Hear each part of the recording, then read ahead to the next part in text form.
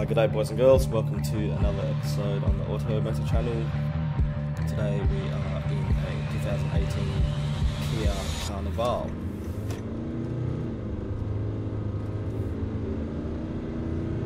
Now this is an absolute brute of a people mover. The version I'm in is the SI model, which is powered by a 2.2 turbo diesel engine. It's got a modest 150 kilowatts at around 4k RPM. Its torque is a very respectable 440 Newton meters, which is very accessible throughout the RPM range. It's mated to a 6-speed automatic transmission and front-wheel drive. Gearing is tuned, I feel, quite well for normal driving. Very good acceleration from a standstill.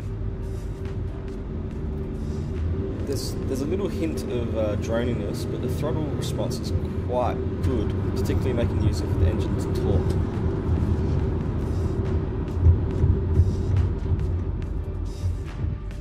I've certainly got no complaints. It's got all the modern features one would require for chauffeuring around many bodies, and all the onboard systems such as rear view cameras and parking, multimedia.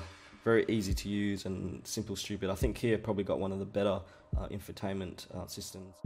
So my first impression behind the wheel is just how wide this Carnival feels. So access is quite good with these remote assisted sliding doors. They can feel quite heavy to operate physically, but why bother when you've got two buttons that just slide it out. Pretty much the equivalent of a minibus. It ticks quite a lot of boxes for the driver's position. There is quite a significant distance between the driver and passenger. The seats can fold down and be arranged in certain configurations, so yeah, it's quite handy to have that. And there's a very impressive cargo capacity. Handling wise, it's not going to feel like a car or a hatch or a sedan or even a wagon. It does feel like a boat, but the suspension feels like it's been tuned quite well for Australian roads, quite comfortable, and the turning circle, it's not too bad. It does feel a little bit like a minibus, but it's packaged quite well. I actually think it's got quite a nice stance, maybe some bigger rims and wheels, and it could be quite a boss, mum or gangster van.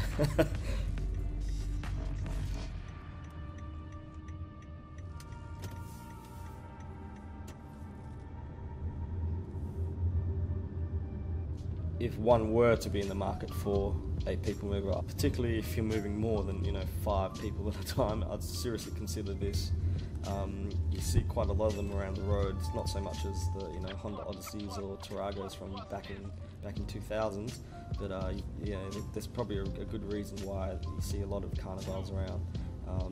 Kia really have stepped up their game. I've been really impressed by their Sorento and Sportage. I've got a couple of reviews on my channel. If you'd like to check them out, please like and subscribe. It would certainly help me out.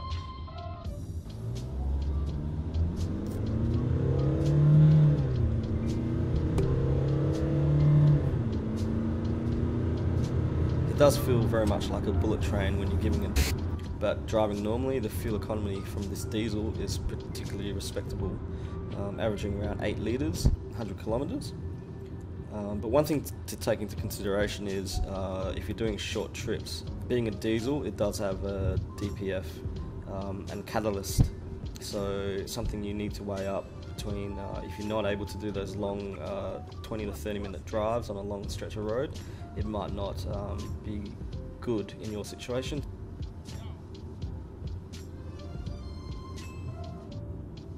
Okay, cheers all, thanks very much for watching. I hope you enjoyed this video. Please hit that like and subscribe, and give me any comments.